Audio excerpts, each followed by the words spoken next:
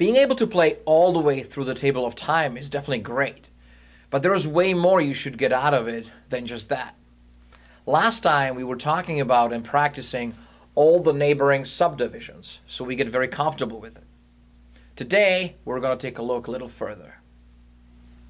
In order to be able to use any of this musically, we have to get very comfortable with each subdivision against time, regardless what comes before or after.